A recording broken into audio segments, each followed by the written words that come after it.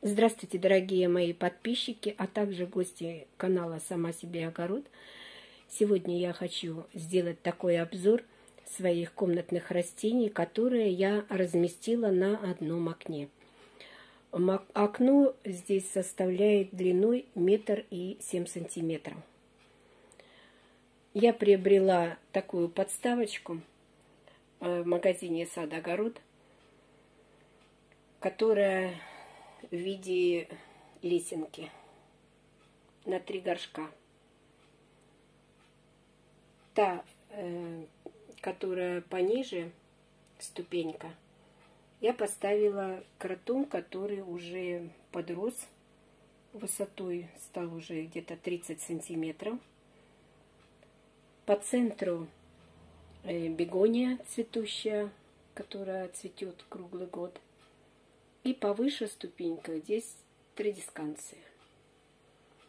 И так как подставка 70 сантиметров, а у меня окно 1,7 сантиметров, еще по бокам помещаются горшки. Здесь каланхоя.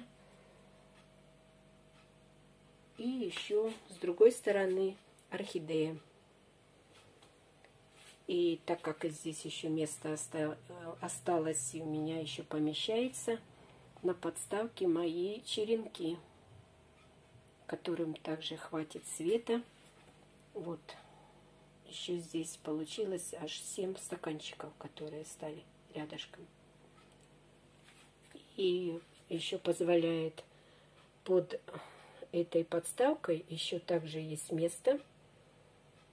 И еще там 2 горшка можно поставить, с которые вот там фиалка у меня стоит и декабрист с маленькими кактусами.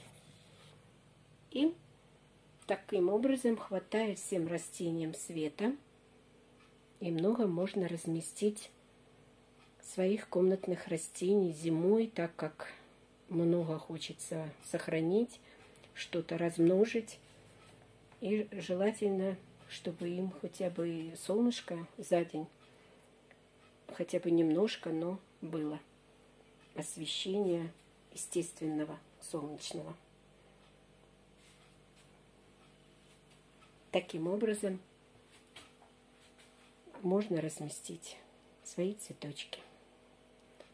Вот и все, друзья. Теперь я с вами попрощаюсь. Всего вам доброго. Будьте здоровы. До новых встреч.